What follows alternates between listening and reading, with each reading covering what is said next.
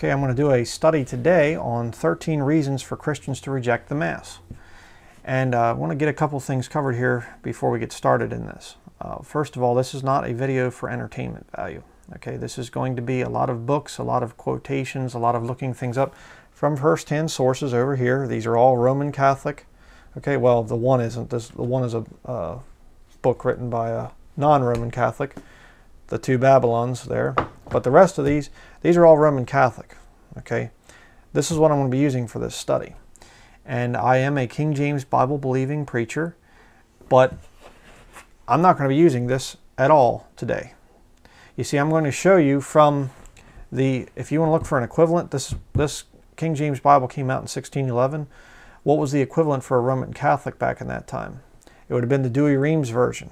Okay, right here I have it. All 4 volumes put out by the Roman Catholics. Okay, this was a Roman Catholic professor actually that brought this out. This is an exact reproduction for Catholics. They have an edition for Protestants. This is the Catholic one.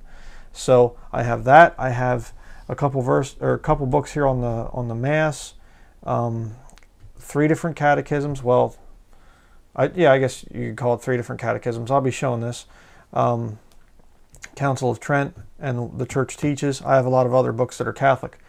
I have studied the issue very much in depth. I've read a lot of books from the Catholic Church. So this is not some kind of a narrow-minded, bigoted rant attacking you. Now, I will be using plain speech in this study. I do not believe in politically correct, nice little language that doesn't offend anybody. Okay, the truth is always going to offend people.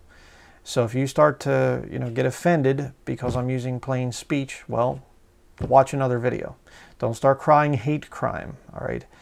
Hate crime is what people say that do not believe in freedom, liberty of conscience.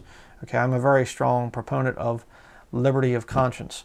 I don't care how you want to worship, who you want to worship, whatever, as long as you're not hurting anybody, as long as you're not threatening people's lives. And when people start to cry hate crime, that is a threat against my freedom and my ability to speak freely. People that are living in a free society can speak their minds. Okay, they're not afraid to talk about subjects that are controversial. When you start to have people monitoring speech, you are now a slave. All right, so don't start throwing around hate speech. All right, so I'm going to give you the 13 reasons here, and then I'm going to show you from Catholic sources. I'm going to back up that this is what they teach, and I'm going to show you, not from the King James Bible, but rather from the Douay-Rheims, I'm going to show you that the practices, the teachings up here, the traditions of men, do not line up with even this. And let me say this about the Douay-Rheims. This is based on a minority of the Greek manuscripts out there. Less than 1% of all extant Greek manuscripts line up over here. That's very important to understand. This is an Egyptian type of Bible. The King James Version, the Geneva, the Bishops, the Coverdale, a lot of those Bibles that came out in the 16th century. This one came out in the early 17th century, 1611 to be precise, as I said earlier. This is a Syrian type of Bible, and over 99% of all Greek manuscripts will line up here. Okay, and it's I believe it's now over 5,000. So there's quite a few manuscripts that support the King James, very few that support this Douay-Rheims here. So this is actually a corrupted Bible. It's not even a real strong Bible, not based on real strong manuscripts. But I'm going to show you that even this one contradicts the teachings of the Catechism. Okay, first of all, the first reason why as a Christian you must reject the Mass is because the Bible condemns cannibalism. Number 2, if Jesus offered the first Mass at the Last Supper, then his death on the cross would have been unnecessary. Number 3, the Vatican now prays to Lucifer as part of the Mass. We're going to be talking about that in this video. I'm going to show you some of that. Number 4, Hebrews chapter 10 disproves the need for a continuous sacrifice to pay for sins.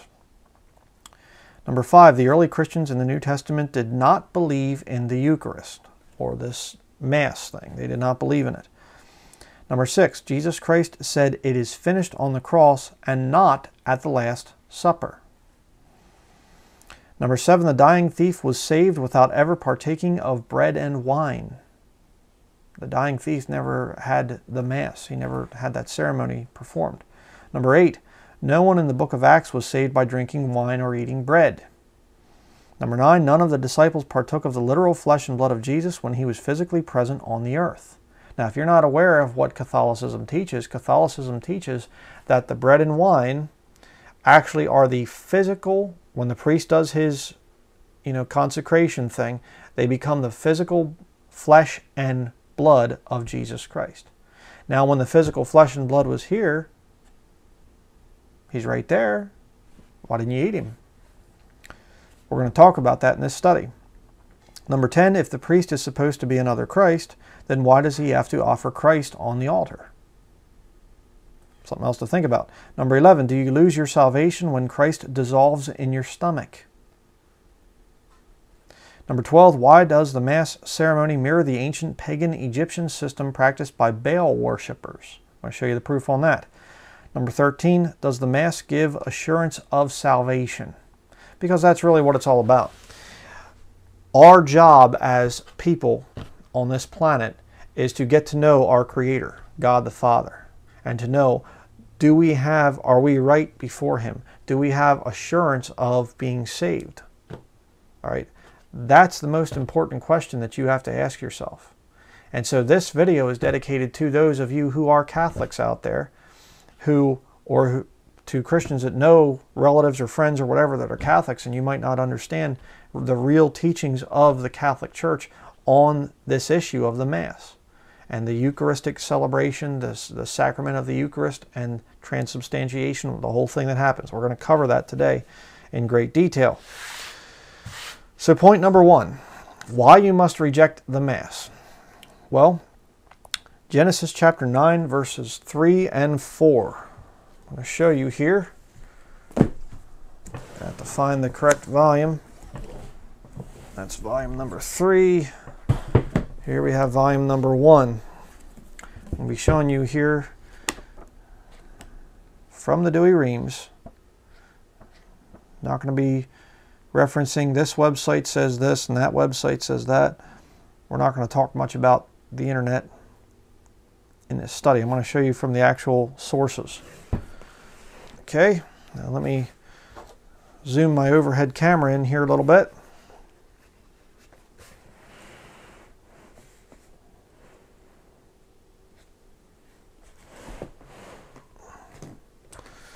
Okay, here we have the book of Genesis, chapter 9 and verse 3.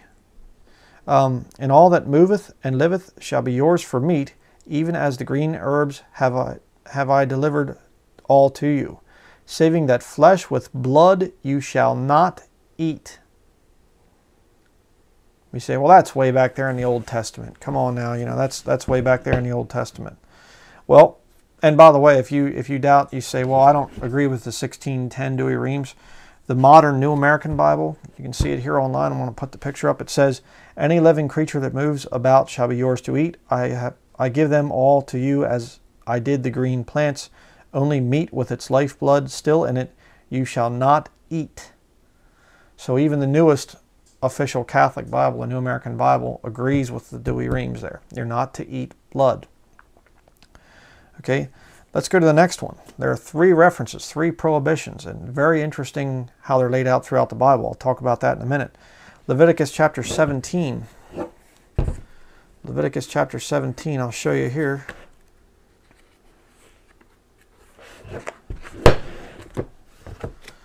Leviticus chapter 17, verse 10 through 14. Okay, again we have Leviticus chapter 17, verse 10. Any man whosoever of the house of Israel and of the strangers that sojourn among them, if he eat blood, I will set my face against his life and will destroy it out of his people. Because the life of the flesh is in the blood, and I have given it to you, that upon the next page here, altar you may make expiation with it for your souls, and the blood may be for an expiation of the soul. Therefore have I said to the children of Israel, no soul of you shall eat blood, nor of the strangers that sojourn with you. Any man whosoever of the children of Israel and of the strangers that sojourn with you, if by hunting or fowling he take wild beast or fowl, which it is lawful to eat, let him pour out the blood thereof, and cover it with earth. For the life of all flesh is in the blood. Whereupon I said to the children of Israel, the blood of no flesh shall you eat, because the life of the flesh is in the blood, and whosoever eateth it shall die. So what did we have? The first reference was Genesis chapter 9. Now if you know the Bible, that was before the giving of the law, when Moses showed up and the Ten Commandments and all the Levitical law came in and everything else. That was before that, Genesis chapter 9. Here you have under the law. So you have before the law, you have under the law, and we're going to see in a minute after the law in the New Testament. The same prohibition against eating blood. How's that work out if you're believing in the Mass? And just in case you say, well, what does the New American Bible say? Well, I'll put up the page here. It says, as for anyone, whether of the house of Israel or of the aliens residing among them, who consumes any blood, I will set myself against that individual and will cut that person off from among the people.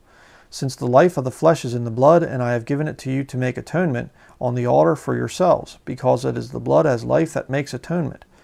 That is why I have told the Israelites, no one among you, not even a resident alien, may consume blood. Anyone hunting, whether of the Israelites or of the aliens residing among them, who catches an animal or a bird that may be eaten, shall pour out its blood and cover it with earth. Since the life of all flesh is its blood, I have told the Israelites, you shall not consume the blood of any flesh. Since the life of all flesh is its blood, anyone who consumes it shall be cut off. You say, but wait a second, you said about the blood on the altar there. Yeah, well, think about what was going on there in the Old Testament under the Levitical system. They were sacrificing animals. Okay? So that's what's going on there. They're not making an early reference to the Mass and the sacrifice of the Mass. No, that's not what's going on there. They are prohibited from drinking blood and flesh. Now, last of all, we're going to see here in the New Testament, not to switch volumes here, this is just volume 1 of the Old Testament. Let me get this one. Here we have, and I'll just show you this on camera here real quick. Need to zoom out a little bit. The original and true Reims New Testament of 1582. So this thing came out quite a bit before the King James Version. And just show you here some of the pages of what it would have actually looked like originally. And this is put out by Dr. William G. Von Peters. Okay, and you can check out his information. He is definitely a Roman Catholic. All right, but let's look here in the book of Acts, chapter 14, verse 20. Here you have the Acts of the Apostles. Sorry, these things are kind of big to move around. Let me zoom in a little bit. It says here, but to write unto them that they refrain themselves from the contamination of idols and fornication and strangled things and blood. Not supposed to drink blood. And the New American Bible, of the newer one here, it says, but tell them by letter to avoid pollution from idols, unlawful marriage, the meat of strangled animals, and blood. So 3 different places in the 1610 Douay-Rheims, and also the New American Bible, the most recent one, 3 different places, before the law, under the law, after the law, all prohibit the drinking of blood. The eating of flesh and drinking of with the blood in it. In other words, you can eat meat, but you're supposed to get that blood out of it. Cook it. Okay? You don't eat blood. Now, how does that work with the Mass? You say, well, you know, does Catholicism really teach that the elements are literal flesh and blood? Well, I'm going to show you about that. Let me move some of this stuff around here a little bit. First, we have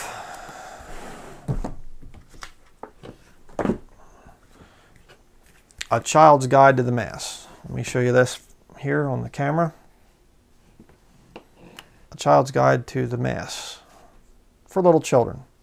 We're going to work our way up. Start out here with what's written for little children, and we'll just kind of go forward until we get up to the adults.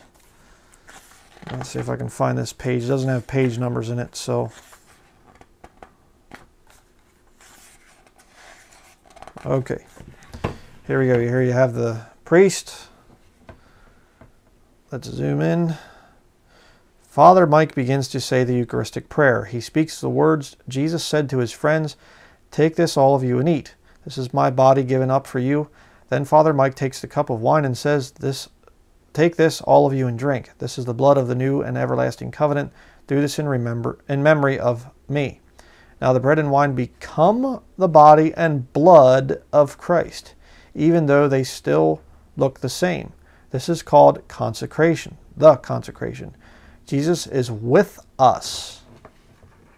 According to Catholic teaching, Jesus is with us. Close your eyes and think about Jesus. So there you have that. And you say, well, that's just a little children's book. You know, why would you use a little children's book? Well, okay, let's go up to the next level. We have the New St. Joseph First Communion Catechism. Okay? And just to show you here,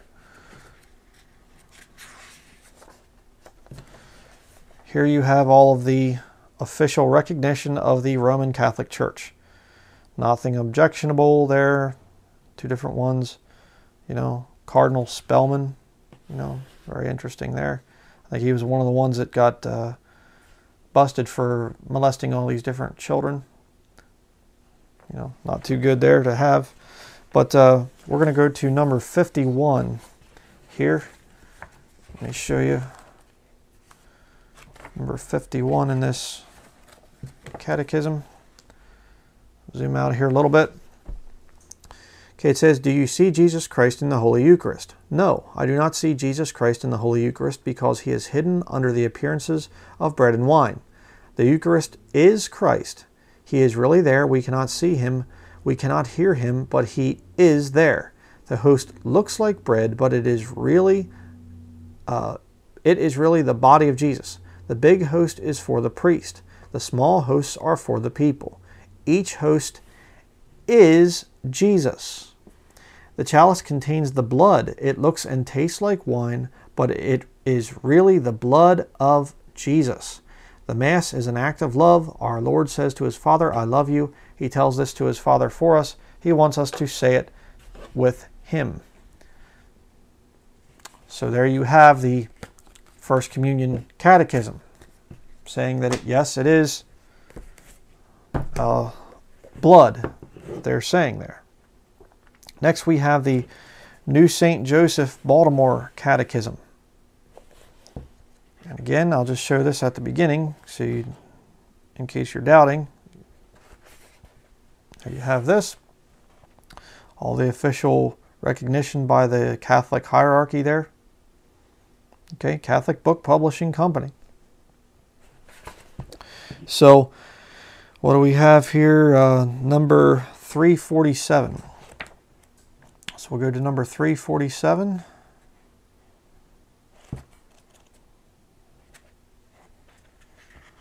Excuse me while I turn to this here. Okay, it says here, what happened when our Lord said, "This is my body, this is my blood"? When our Lord said, "This is my body," the entire substance of the bread was changed into his body. And when he said, "This is my blood," the entire substance of the wine was changed into his blood. Okay, you got it? It's not just symbolic, all right? It is taught to be literal. Next we have the official one here, the Catechism of the Catholic Church. All right, this one here, let's see where it says it. I think that they have the, okay, no, I guess it's just in this fine print. But I mean, you can see there, oh, the imprimi potest thing there. Joseph Cardinal Ratzinger. Thought that was interesting. The former Pope Benedict. Thought that was unique. But we're going to go to number 1410 to 1411. Okay, here we have 1410 to 1411. Let me zoom in here a little bit more so you can read it really well. 1410, it is Christ himself, the eternal high priest of the new covenant, who acting through the ministry of the priests offers the Eucharistic sacrifice, and it is the same Christ really present under the species of bread and wine, who is the offering of the Eucharistic sacrifice. Only validly ordained priests can preside at the Eucharist and consecrate the bread and the wine so that they become the body and blood of the Lord. It's right there. They are saying that that wafer and the wine become flesh and blood of Jesus. But how does that work when your own Bible, the Douay-Rheims, the New American Bible, they both condemn eating flesh with the blood in it? How does that work? Interesting. So look over here at the next page. We have 1413 and 1414. It says, by the consecration, the transubstantiation of the bread and wine into the body and blood of Christ is brought about. Under the consecrated species of bread and wine, Christ himself, living and glorious, is present in a true, real, and substantial manner. His body and his blood with his soul and his divinity. Talking about the Council of Trent there, they affirm this stuff. As sacrifice, the Eucharist is also offered in reparation for the sins of the living and the dead, and to obtain spiritual or temporal benefits from God. So, the heart of salvation for a Roman Catholic is this Mass ceremony, the Eucharist, transubstantiation, this mystical act when a regular wafer and wine become the flesh and blood of Jesus Christ, even though the Bible prohibits doing that. You say, well, what about the Bible? What about in John chapter 6? We're getting there. We'll get there. Don't get ahead of me. All right. So we have the official catechism there. Next, we're going to look at the this book here. We have the Church Teaches, Documents of the Church in English Translation by Jesuit Fathers of St. Mary's College. Okay, we're going to go to number 712. Let's see here.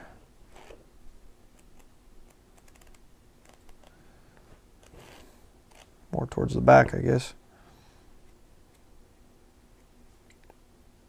Again, I'm going to show you that this is the teachings of Catholicism. Okay, number 712. I, Berengarius, believe interiorly and profess publicly that the bread and wine which are placed on the altar through the mystery of the sacred prayer and the words of our Redeemer are substantially changed into the true, proper, and life-giving flesh and blood of our Lord Jesus Christ. Okay, these are different confessions here. The Sixth Council of Rome in 1079. Then you go down here, the profession of faith prescribed for Durandus of Osca and followers 1208.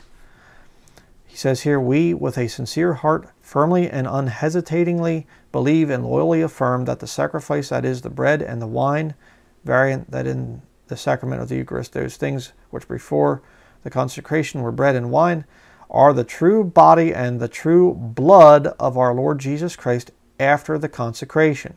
In other words, when the consecration happens there, transubstantiation is the mystical thing that happens, and then it becomes actual flesh and blood. But how does that work when the Bible, your Catholic Bible, condemns eating flesh with the blood in it? How does that work? You say, but what about John chapter 6? What about John chapter 6? Because that's where it disproves the whole thing. We're going to see about that. Let's go here in the Douay-Rheims to John chapter 6. We're going to see about the words of what Jesus spoke here. We're going to see what he was talking about. John chapter 6. And by the way, if you're watching this and you're a saved Christian, you can follow along in your King James Bible just to see how bad this Douay-Rheims is. here we have the Gospel of St. John. We are in chapter 6 here, and we're going to go to verse 53. Okay, I'm going to have to zoom out just a little bit. Jesus therefore said to them, Amen, amen, I say to you, unless you eat the flesh of the Son of Man and drink his blood, you shall not have life in you. He that eateth my flesh and drinketh my blood hath life everlasting, and I will raise him up in the last day. For my flesh is meat indeed, and my blood is drink indeed. He that eateth my flesh and drinketh my blood abideth in me, and I in him. Okay? Now, the big thing there is people will say, well, see, right there, Jesus Christ is saying, he is talking about the Eucharist, how that this whole, the bread and the wine become the flesh, and the blood. So right there. Now, how can you refute that? Well, let me ask you a question. Did he, as he's standing there and he says about how that, it's his flesh and his blood, did anybody come up and take a bite out of him? I mean, his literal flesh was right there.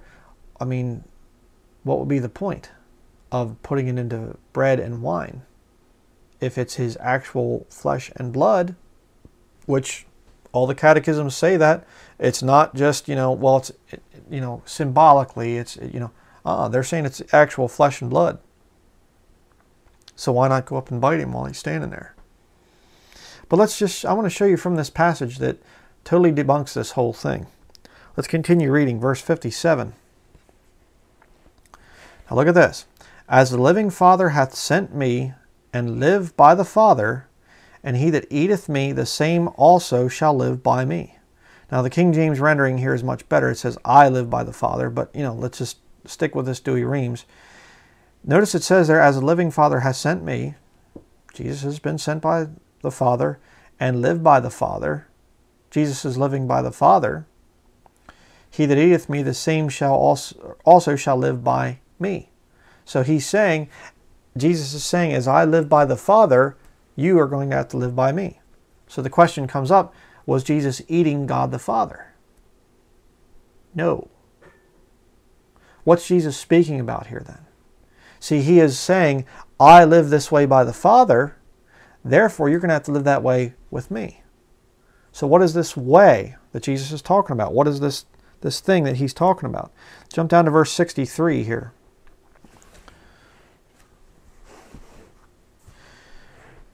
And here's the key to the whole passage.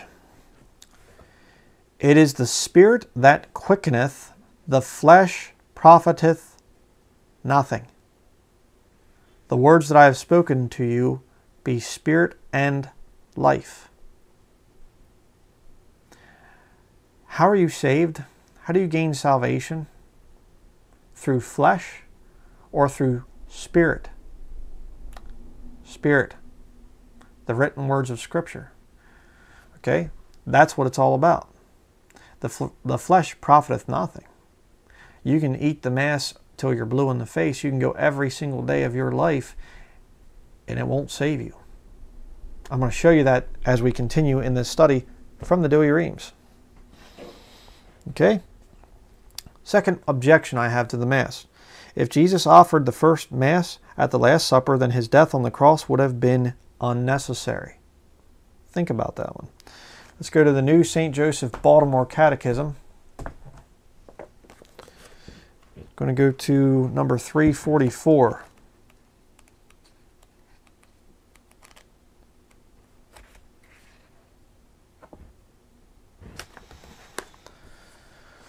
Okay, it says here, when did Christ institute the Holy Eucharist? Christ instituted the Holy Eucharist at the Last Supper the night before he died.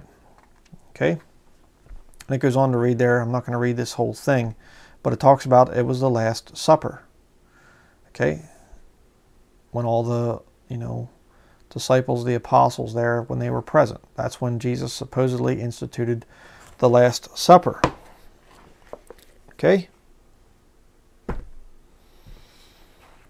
So let's go here in the Douay-Rheims to Colossians chapter 2. show you why this does not work.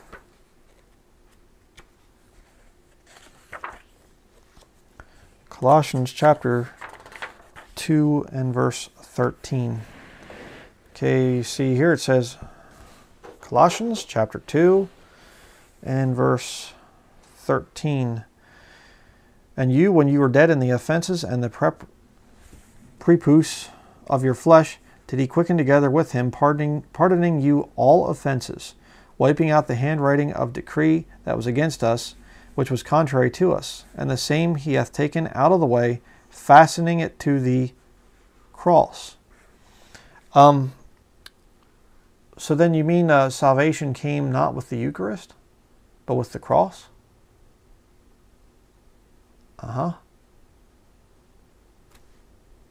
What are you doing carrying out this Mass thing and saying that that's salvation? It's not salvation. The Douay-Rheims even says so, right there. Salvation comes, your sins are taken away at the cross. Okay? Not re-sacrificing Jesus on an altar and eating his flesh and drinking his blood, which is prohibited in the Bible. How about 1 Corinthians chapter 15? You want a good definition of what the gospel is? We'll read about this. 1 Corinthians, there's so many study notes in this Douay-Rheims. They have to explain away the text, you know. And that's exactly what they do, by the way. I'm not just being mean or whatever else. They have to explain away the text over and over and over again.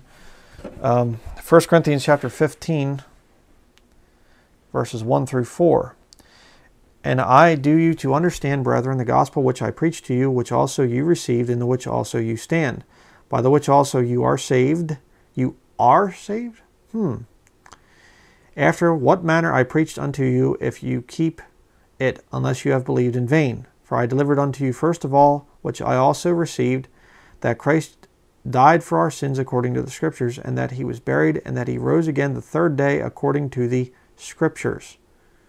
And then it goes on to talk about how he was seen there of the brethren. Where was it mentioned about the Mass?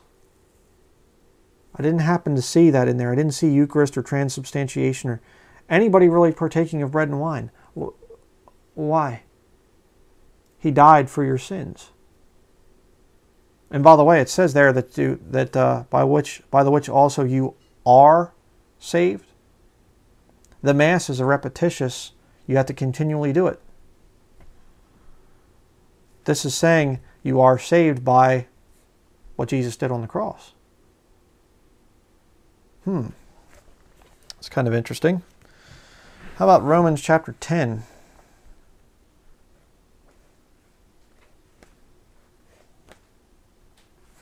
Romans chapter 10, verses 9 and 10. See if we can find the Mass here. There you have, we're in the book of Romans, chapter 10, verses 9 and 10. For if thou confess with thy mouth our Lord Jesus, and in thy heart believe that God hath raised him up from the dead, thou shalt be saved. For with the heart we believe unto justice, but with the mouth confession is made to salvation. Where did it say anything about bread and wine? It doesn't.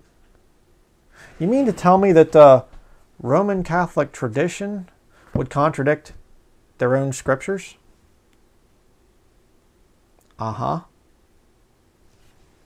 Just in a few places, mind you. A few thousand. But now my third point here. The Vatican now prays to Lucifer as part of the Mass. This is kind of interesting. And again, you know, you say, what's this have to do with it? Well, you need to realize that your church is now openly praying to Lucifer, to Satan. That's another one of the names of Satan that's given in the Bible. And you say, that's just a Protestant reading. That's in the King James Bible. We're going to see about that as we continue here. But I want to play a little bit of a video from my sermon that talks about can a Christian take the mark of the beast and still go to heaven? And I want to play here the 2012 and the 2013 Easter Masses where they are actually talking about Lucifer. They are singing to Lucifer. So watch this video. Okay, and you say, but Brian, I think it's so offensive that you would say that the Vatican is satanic. Really? Well, why don't we watch the Easter Mass in 2012. Let's watch this. Here's the video of it, and you're going to see something very interesting. If you turn to Isaiah chapter 14, verse 12, in your King James Bible, you will notice that one of the names of Satan is Lucifer. He appears as an angel of light, 2 Corinthians chapter 11. Lucifer is invoked at the Easter Mass. Here it is. Watch this. Celestia, humanis divina iunguntur. Oramus ergo te, Domine, ut cereus iste in honorem tui nominis consecratus, ad noctis uius caliginem destruendam, in deficiens perseveret,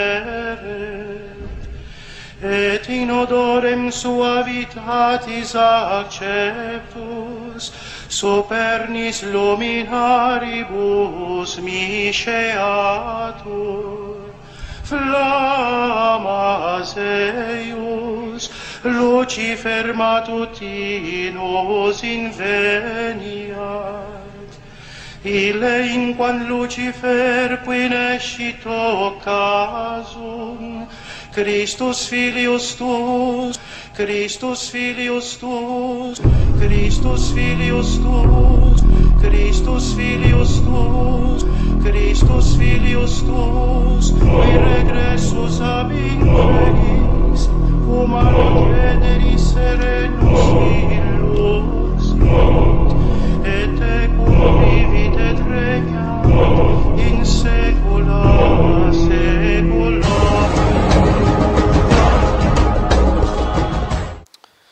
There you go. You say, well, Brian, that was just once.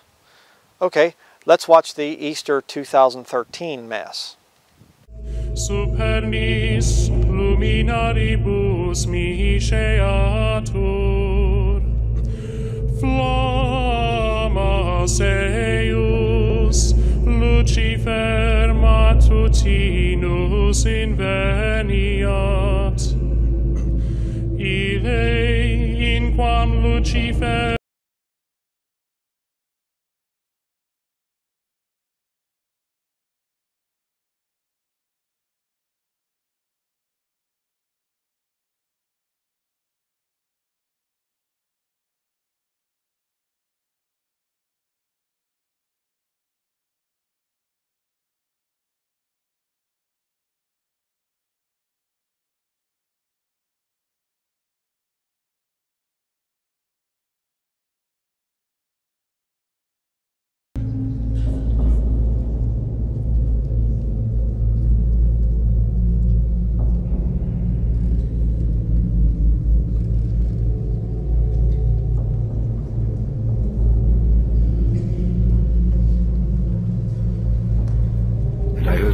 from heaven, saying, Come out of her, my people, that ye be not partakers of her sins, and that ye receive not of her plagues.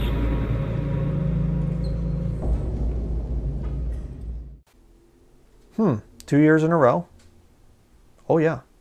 You say, well, that was probably just a fluke. They wouldn't do it again, would they? Here is a video. We're going to watch this of the 2014 Easter Mass. So check this out. Supernis luminaribus misceatur, flammas eius, Lucifer matutinus inveniat, eius, Lucifer matutinus inveniat. Ille inquam Lucifer qui nescit occasum, Christus filius tuus, qui regressus ab inferis, humano generis serenus illuxit, et tecum vivit fit et regnat in saecula saeculorum.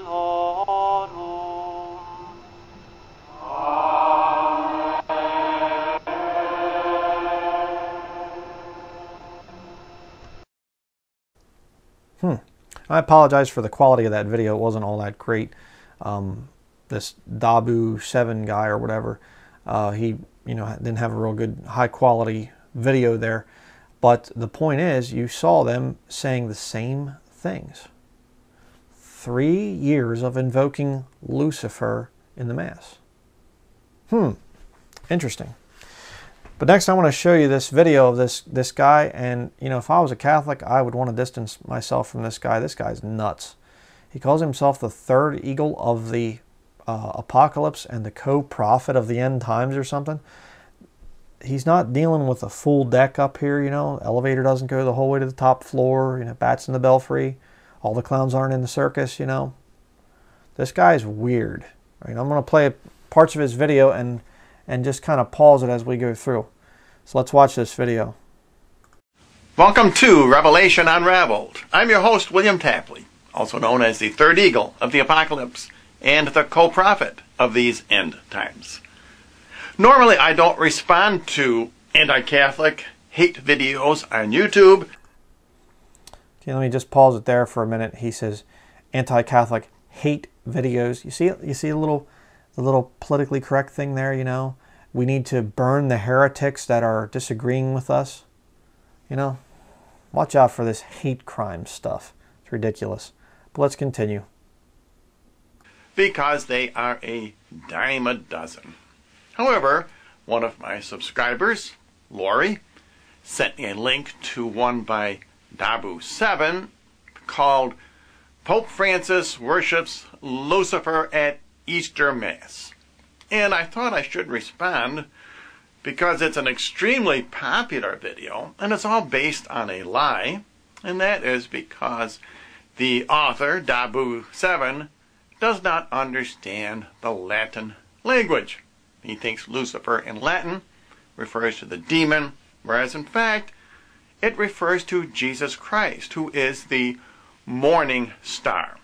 And his video should be titled, Catholics Worship Jesus Christ. However, that would be the truth, and I'm not sure how committed Dabu 7 is to the truth. Okay, let me pause it there again for a minute. I'm just going to zip ahead here because he plays this Dabu 7 guy's video. And what's with the weird collared background? And he goes to blue, and then he goes to, all these other bright collars. Guys, very strange. But he said there that Lucifer just means morning star. No, it does not. I'm going to show you that here in a couple minutes. From the Douay Rheims. Okay? And now he goes and he says that he's going to play the correct translation.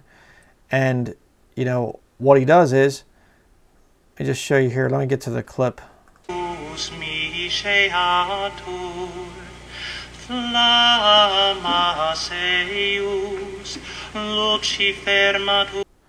Okay, and right there you see he says Lucifer, and down there he puts morning star. Now that's just being dishonest. Okay, Lucifer is, they're saying Lucifer.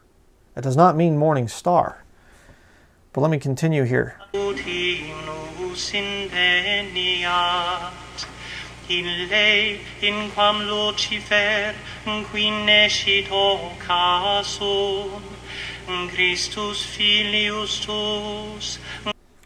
Whoa, hold on. Christos Filios Tous. Christ is your son. Wait a second. If this video is talking about Lucifer, also known as the bright morning star, and the morning star is Jesus Christ, why does it say Christ is your son? I didn't think Jesus Christ had children or a son named Christ. What's that all about? Christ is your son?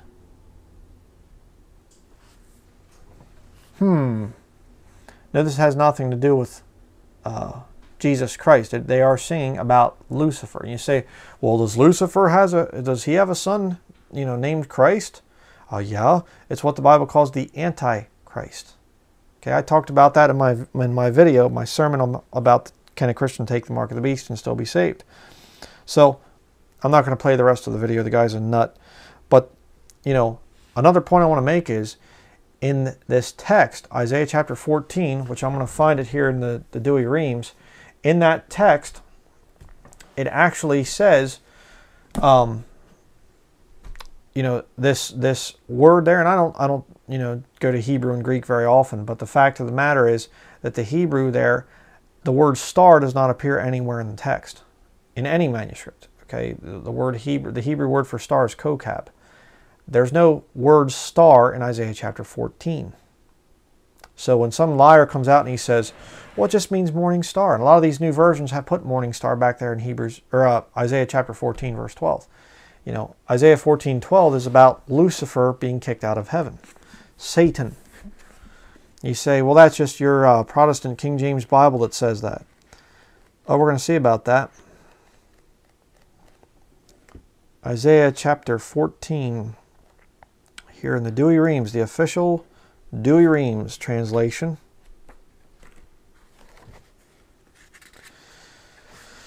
All right, I'll show you here.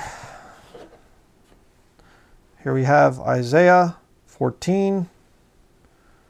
Go down here to verse 12. How art thou fallen from heaven, Lucifer, which didst rise in the morning? Art thou fallen to the earth, that didst wound nations?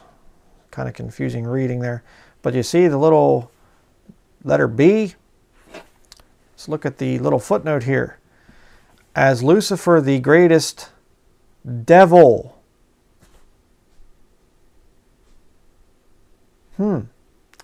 Lucifer, the greatest devil? So you mean the 1610 Dewey Reams identifies Lucifer as Satan? This guy doesn't know what he's talking about.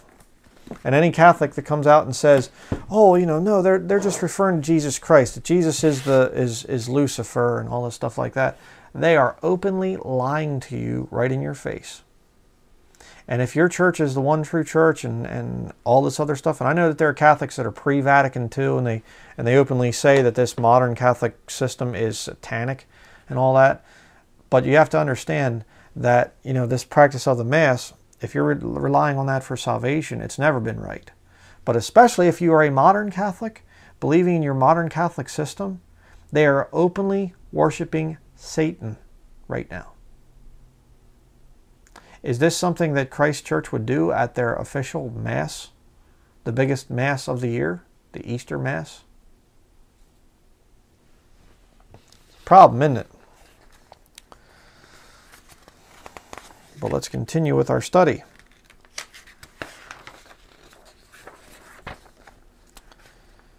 Point number 4, why you have to reject the Mass.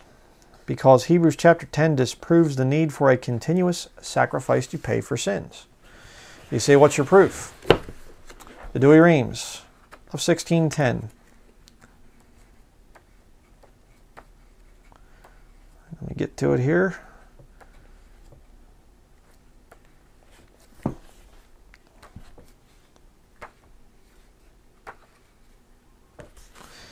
Hebrews chapter 10.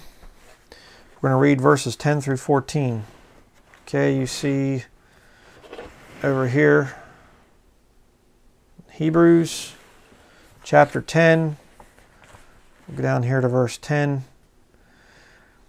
It says here, in the which will we are sanctified by the oblation of the body of Jesus Christ once. And every priest indeed is ready daily ministering and often offering the same hosts which can never take away sins. But this man, offering one host for sins forever, sitteth on the right hand of God, henceforth expecting until his enemies be put the footstool of his feet. For by one oblation hath he consummated forever them that are sanctified. Okay, so right there in the Dewey Reams, and this is a very corrupt version. The King James The Bible makes it a lot clearer there in that passage, but I'm going to stick to Catholic sources for this video.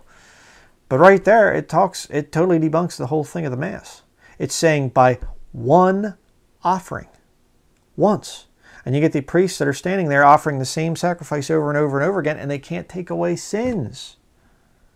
How does that work? How do you reconcile the Mass, the teaching of the Mass, with that portion of Scripture right there? One offering, one sacrifice to take away sins.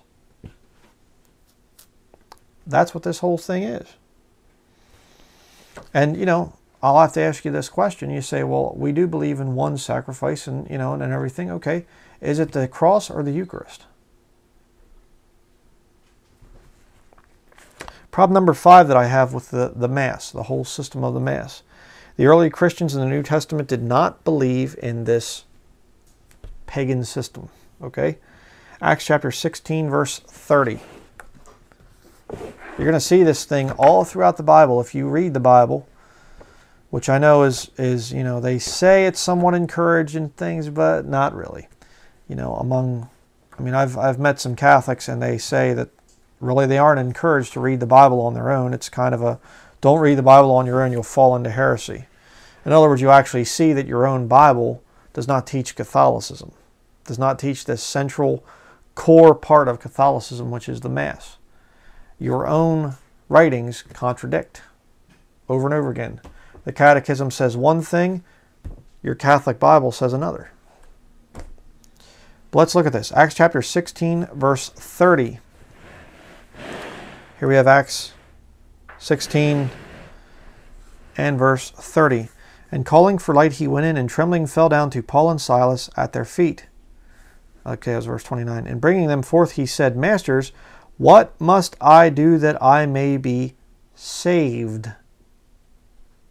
Okay, falling down before the Apostle Paul, and he says, what must I do to be saved?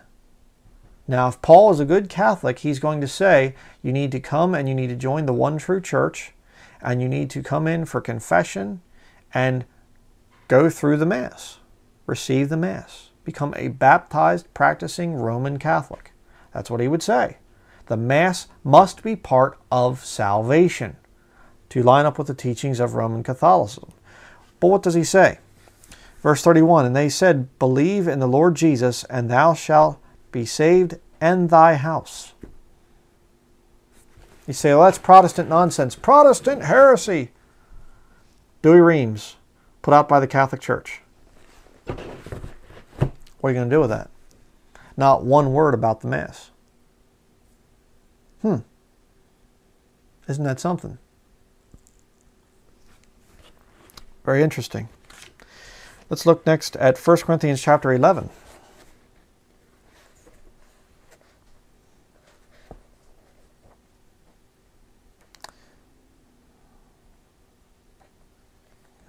Wade through all these comments, all this commentary. Okay, first epistle of St. Paul to the Corinthians, chapter 11. We're going to go down to verses 24 and 25. And giving thanks, brake and said, take ye and eat. This is my body, which shall be delivered for you. This do ye for the commemoration of me. In like manner also the chalice after he had supped, saying, this chalice is the New Testament in my blood. This do ye as often as you shall drink for the commemoration of me. Commemoration? Oh, that doesn't sound like salvation to me. Commemoration is something that you do in remembrance, as the King James Bible says. Remembrance. It's not an actual sacrifice, in other words, then according to this. According to the Dewey Reams. It's in commemoration. Not as, this is your salvation. It's just to commemorate what Jesus did. And that's what Bible-believing Christians believe. If you want to hold a what we would call communion, where you eat some bread and drink some, we use grape juice, I don't drink wine, but you do that to remember what Jesus Christ did on the cross. It's a time of reflection where you say, okay, I remember what Jesus did. Are there some sins in my life that I need to get, repent of and things? Not for salvation, but just to stay in fellowship with the Lord. Okay, people have this funny notion that as a Bible-believing Christian can just live in abject sin and God doesn't really care, and they can, you know, do whatever they feel like doing and they never lose their salvation. That's not what it's about. All right, you want to stay in fellowship with the Lord, and a true Bible-believing Christian, if they do live in abject sin, God will do bad things to them. Okay, they don't get away with it. God will chasten them. All right, that's very important to get. But let's look next at Ephesians chapter 2.